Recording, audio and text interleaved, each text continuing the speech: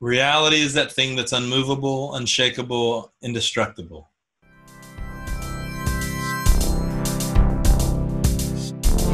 When we understand what is real, we are able to no longer allow that thing that is not real to dictate how we feel. The vast majority of what really makes people feel crappy is not real at all, is it?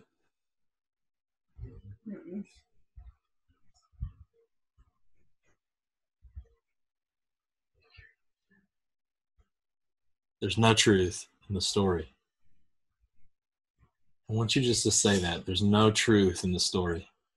There's no truth in the story.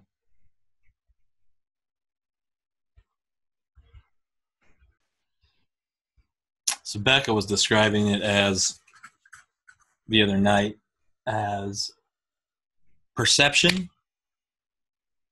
It's what I'm seeing around me. It's how I'm experiencing things. In other words, it's the lens through which I'm seeing. That's what I would say. I would call it the lens. Perception is the lens through which you are experiencing this world. Perceptions. Most people believe that this is real. So they walk through the store, somebody gives them a look, they immediately think that that's a bad look, and they get into a huge fight in the store. How can you look at me? You think I'm stupid, and you're thinking blah, blah, blah, blah. Next thing you know, they're in jail. Now their perception is, I'm in jail, my life is horrible. All because somebody looked at me bad. It was their fault I'm in jail, not mine. Their fault. They caused this. If they hadn't given me that bad look when I was walking through the store, none of this would have ever happened. You ever have any experiences like that? Where somebody or yourself was blaming your own experience on somebody else? You know what I teach all my children? When one of my children comes to me and says they tattle on the other kid, Mom, Daddy, Micah said I was stupid. I'm like, well, is it true? No, it's not true. Then why is it bothering you? And they say, because he's calling me stupid. And I look at him and I say, and it makes me feel bad. And I said, no.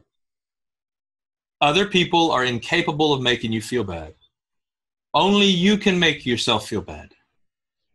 You have the ability and the power to perceive what they're saying and to allow what they're saying to impact you, or to recognize that what they're saying is untrue and not allow it to impact you. You have the power. You're choosing to feel bad. No one has ever made you feel bad.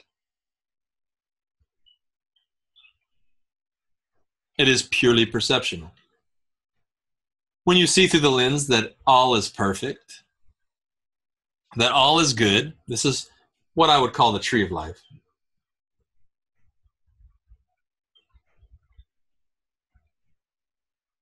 Then what could be bad? What do I have to be afraid of? Even the worst possible situation is going to be beautiful. Why? Because it's perfect after all, isn't it?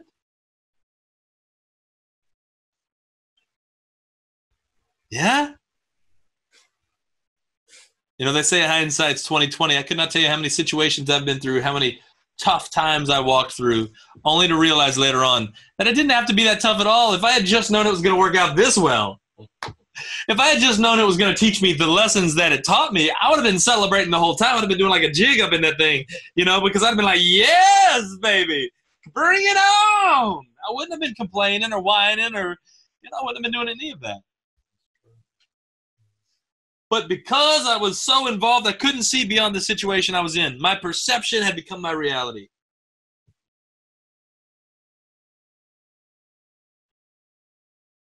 And when your perception is your reality, you're like a roller coaster. 1 minute you are on top of the world, things could not be better. And the next minute you're in the pits of Sheol, and things could not be worse.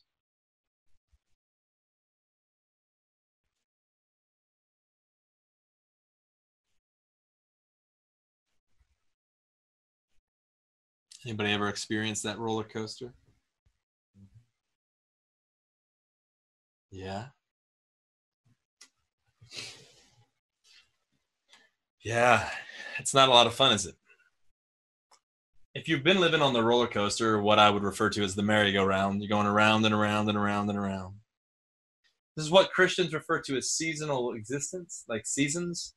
And Christians have actually been trained and taught that seasons are of God, and that seasons is like you're supposed to be seasonal. Like you have a season of blessing, and then you have a season of trial, you have seasons of struggle, you have seasons of wilderness. Anybody ever been taught that? I know I was taught that. I think a lot of religious systems have this idea of seasons, but I need you to recognize there's no truth in seasons.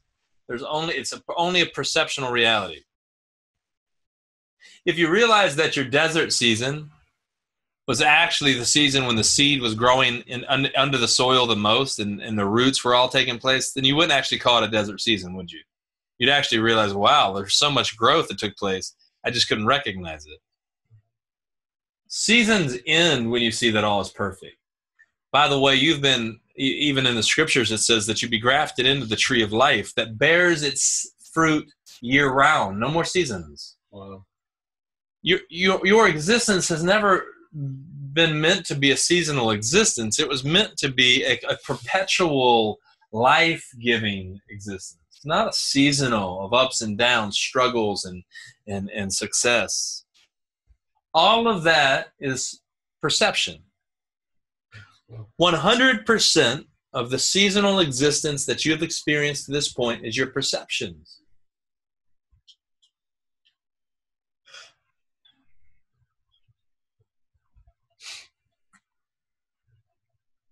Well, you say, well, isn't there seed time and harvest? For sure, absolutely. But what you're not recognizing is once the harvest comes in and it doesn't look like there's much going on, depends upon the field, depends upon the plant. You haven't even begun to think about the field. What's actually happening in the field? Like, for instance, we just look at the fields and we allow society to tell us what's actually supposed to physically be taking place in our fields. And so they just rape the land over and over and over, growing stuff in the land, raping it, pulling all the nutrients out of the earth, instead of allowing more of a what I love, permaculture. I would love to have a permaculture farm someday where people can come and live and just share and where we can provide for community, because it just effortlessly grows. It's perma growing.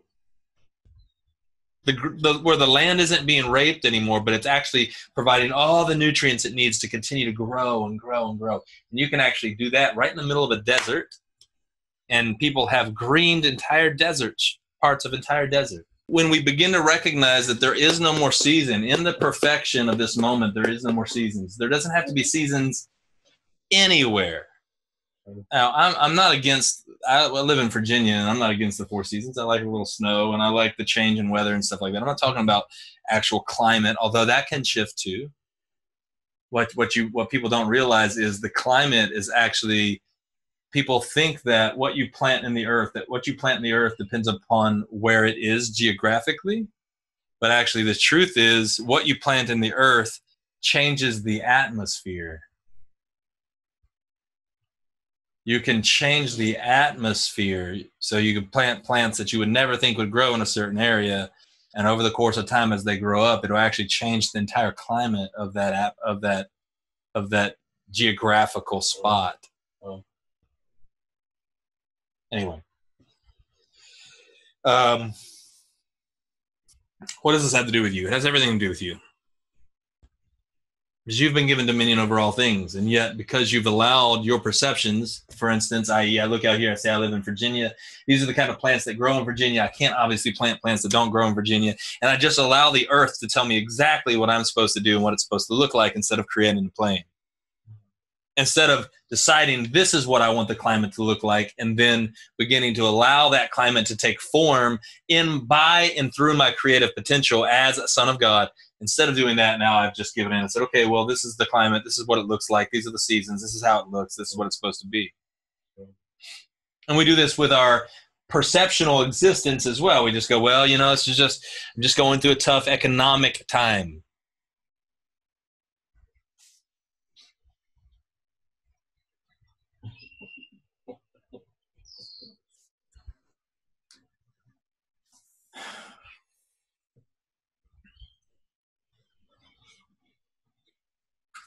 Jesus said, you're like a pagan if you worry about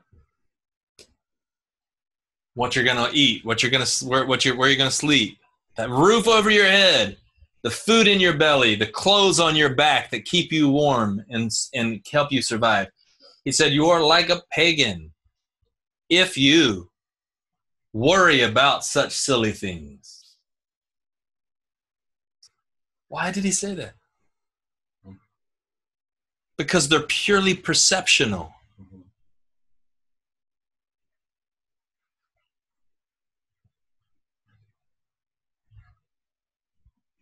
Pure perception. They come and they go.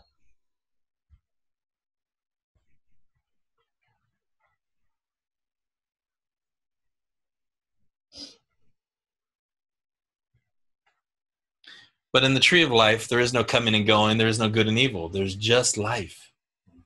There's just perfection. There's just goodness.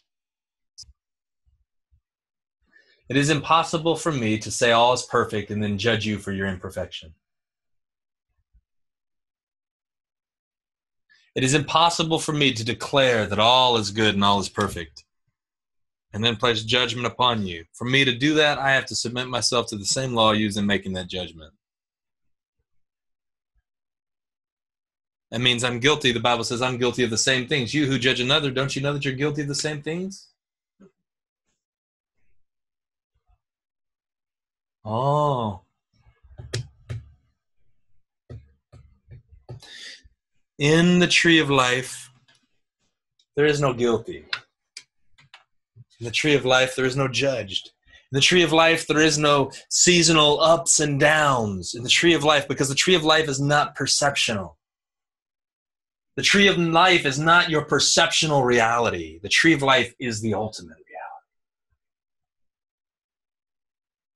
And so we have this whole perceptional reality that humanity has allowed to dictate that has dictated to us the terms of our existence. We've just allowed it to tell us what is truth. And then people begin to look beyond that, and they actually begin to look at the playground itself, and they actually begin to see that maybe I've been afraid of the monkey bars for far too long. And then they look at the monkey bars, and they're like, I think the monkey bars are going to be fun. So they change their perception, and now they're actually able to play on the monkey bars and enjoy the monkey bars. This is how belief structures come and go and shift and change. How many of you guys have believed the exact same since the day of your birth? Okay, none of you? Your beliefs have all shifted, grown, changed? Yes? Then were your beliefs ever real?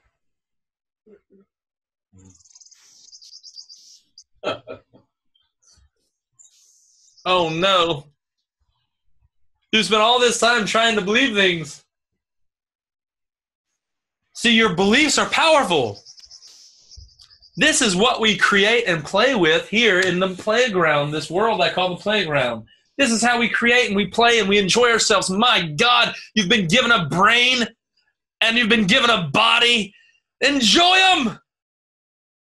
Have fun on the playground. But if you buy into the perception and you believe that this is who you are identified as, that body and that mind, then the playground will become your prison, and you will be imprisoned by the thing you were meant to be enjoying and meant to be having dominion over. And this is what humanity has done.